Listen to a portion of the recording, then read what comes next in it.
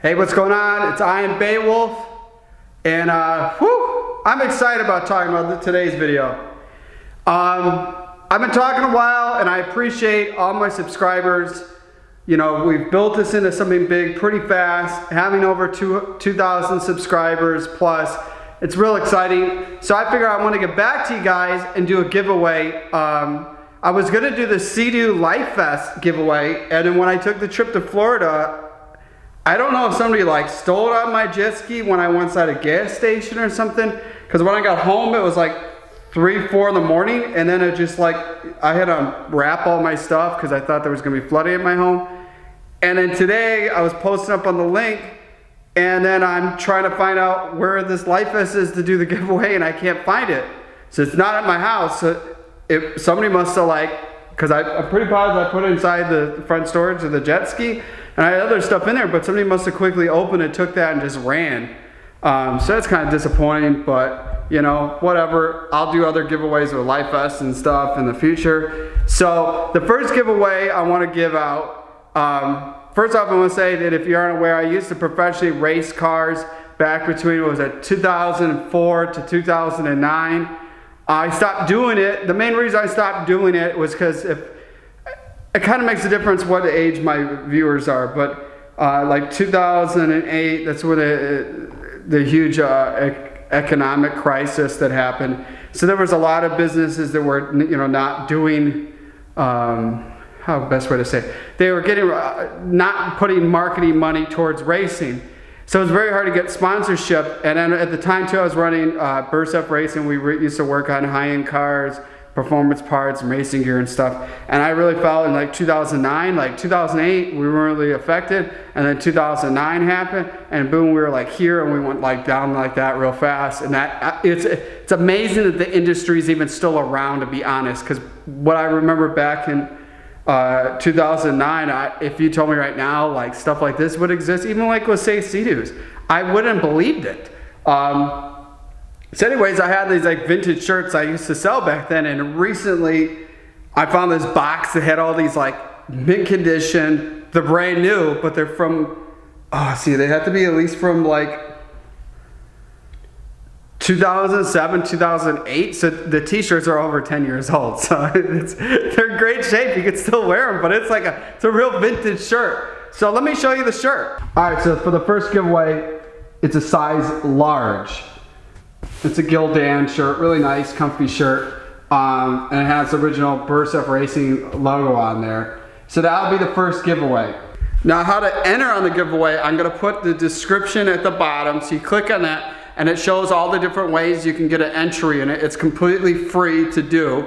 And I'm excited about doing this because I really like to, my goal is to do a lot of giveaways a month, maybe all the way up to like 5 or 10 giveaways a month. I want to give back because you guys are taking your time to subscribe to see what I'm up to, what adventures, jet skiing stuff I'm doing, and I appreciate that. So I want to get back to you guys, and my goal is too, like 2019, I want to purchase the new 2019 Sea Doo Spark Tricks, the one with the speakers on it. You guys have had to see the footage. So what I want to do is purchase one of those, do a bunch of stuff to it, like everything possible to make that thing faster, awesome, and then do a giveaway with it is what I'd like to do. And I think that'd be a neat thing because you know, the nice thing is like a car, you know, like somebody has to be a certain age to drive.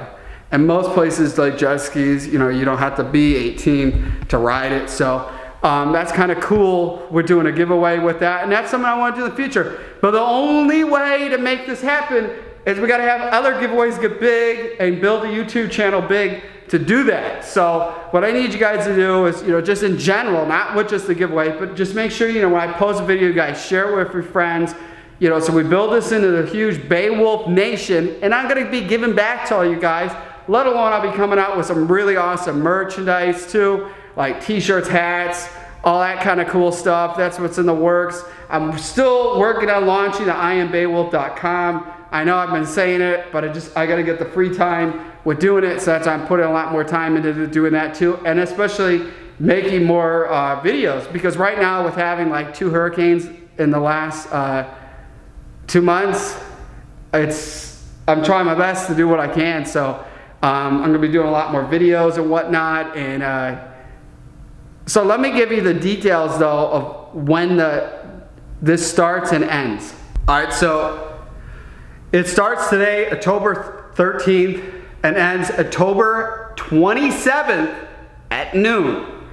So make sure you guys click that link at the bottom with the description with the giveaway, figure out how you enter, and I wish you guys the best luck with that. Now let's talk about some other stuff going on. So what you guys might have seen here is I've had, I don't know if you've seen in past videos, but I've had, well no, this is the crazy thing, I'm not embarrassed to share this. So let me see. So you see this flooding up there? Look at that. It's pretty big. So what happened is like where I live in the Midwest, you have your, what we call it, air handler if it's electric, or furnace if it's gas. You have those down in your basement. Well, here in South Carolina, there is no basements anywhere. And and it's all electric here too. Out here there's no natural gas, so it's all electric, so you have an electric furnace. So right up there in my attic, my garage, is where the air handler is. And I had my house inspected. The house is amazing, but then the inspector did not look to see it wasn't up to code of how it's wrapped around there. So anyways, it started leaking, and everything's fixed now. Just months ago I got fixed. But then I've been in the works of luckily there's no like mold or any of that kind of bad stuff. So I gotta, there's like certain type of paint you want to do over this, like a primer or something. So that's what I'm gonna do up there. So then what happened is the fluorescent light, like that one, went bad. And I don't know if it was from water getting on it or not. It was like, it happened a couple of weeks later. So I've had a lot of videos where my garage is like really dark. And if you look here on this side, it's real light. And that side, it's not as light. And it's like awesome lighting in here. So what I did, and see the thing is, well, I installed these myself. So these sell these at Home Depot, and they're a lot smaller because you can see the holes from there, there to there. So that used to be a lot bigger. And it's an LED light, so it's not fluorescent. And then the weird thing is how it mounts. That's the only way I can get it, so it's like sideways. I really wanted to be like how the other one was, which I don't care. I actually think it's kind of good because then it gives it like mixed lighting when the garage is open or closed. So then my features, I want to add one there, and then figure out it has some electrician, because I don't know how to do any of that stuff, is to put one like, I don't know, like right in here. So you got 3, and I think of 3 of these, because this is like super bright in here. You get one there, another there. It's going to be awesome how lit it's going to be, especially when it's darker, or when I'm doing install videos that we get some like awesome lighting. Because I'll tell you right now, the lighting here, this is like, it's really nice. It's like, it looks like really like I'm outside in the sun. So, and then let's talk about some other updates. So some people see my install video when I installed a Riva Racing catch can on my 2018 RXP X 300, and had some questions how this all works. Now first off, some people are asking some questions. So it doesn't matter if you have a supercharged, turbo, naturally aspirated. All what happens, this is in any type of engine, like a car, your truck, whatnot, is oil could get put in the intake back in your engine, which is not good for your valves and all the internals of your engine. It's probably not the best thing, especially with supercharged or turbocharged cars, because see, like what happens is it gets circled around and gets sucked in, and it's going to be sucked into the intercooler. Like earlier on videos people might have seen where my RXT X 300 wasn't doing the speed of what it should be, is because that, and I don't know if people saw that in past videos, is there was oil that got in because I didn't put a catch can in. I put like, I think I had like 45 hours or whatnot, and it had a fair amount of hours, and I had oil get into the intercooler, and that's why the thing didn't run as fast. And also too, what somebody had up with Riva Race and told me what you had to do with these on the 300 engines is you should run your oil right at the halfway part of the dipstick, so you got full, low, and mid. So you want to put it right at the mid, and he said that really helps with not having engine oil get in there, let alone with the catch cans. catches that too. It's a must. What I want to get at is, somebody asked the other question too, is how often do you have to drain this? Well, right now you see this, I haven't really put it, like, I don't even want to say I've put an hour on it. And since I installed it, and there's no oil in there yet. So this isn't something, but if let's say you had the oil at full or more than full, this thing would fill up really fast every time you ride. Well, right now everything's right at the right specs, so it's not as much to worry about with that.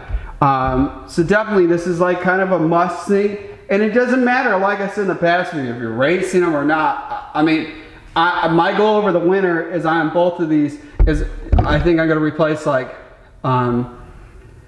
the valve springs and all that on this, not just to make it faster. So I just want this engine to be like as bulletproof as possible. I don't want to have it be in the middle of the season of riding, doing videos, and these engines go, because it's something I didn't want to spend a little money on into. So that's some of like future what I'm going to do with them. And then some other stuff too, what people asked, they said, you know, I think I saw a comment, somebody asked, am I getting into the 2019 models? Now, the only things that really changed on both of these, I don't know, I haven't really looked at all the stuff. I don't know if they have the same colors coming out. The press work shows that they are, but you know, I don't know. But the only thing that changed on both of these is they put an LCD, sorry, this is like really dirty, because I didn't dry them after last time riding them, so they changed this to a completely LCD screen. Now I don't know if I'm like totally into that, because I haven't really seen a lot of videos with how it looks, but I kind of like seeing like a natural gauge moving. I know like my Jeep, it's digital in the center, but you still have regular real gauges. And same with my Hellcat, it's the same kind of thing set up with that. I kind of like that. The only car that I really liked that was all LCD that I owned was when I had a 2002 Honda S2000 back in the day. That was awesome. At the time there was like no cars like that unless like Ferraris and stuff. So that was like the coolest thing to have, a dash like that. I don't know about these, but I'm gonna check into them, because most likely nothing's changed and the plugs are all the same. I bet you could just swap it all out and put one of these in there, and I might just do that. And then basically it looks like the 2019. But I like these gauges, so I don't know. I'd have to see more footage and whatnot, but I know I'm looking at the Sea Doo Fishing Pro to do like fishing videos, but I'm gonna figure out what, there's the whole plan what I want the goal of these things to do. I want both these jet skis to be doing about like 90 miles per hour next year, easily. And so next time like a cigarette boat or any of that stuff comes along, we're gonna just smoke them. We're gonna teach them a lesson. These little jet skis can haul butt. So that's about it in this video. I just want to talk about the giveaway. I wish all you guys the best of luck at winning it. And I'm planning to do, like I said, 5 to 10 giveaways a month.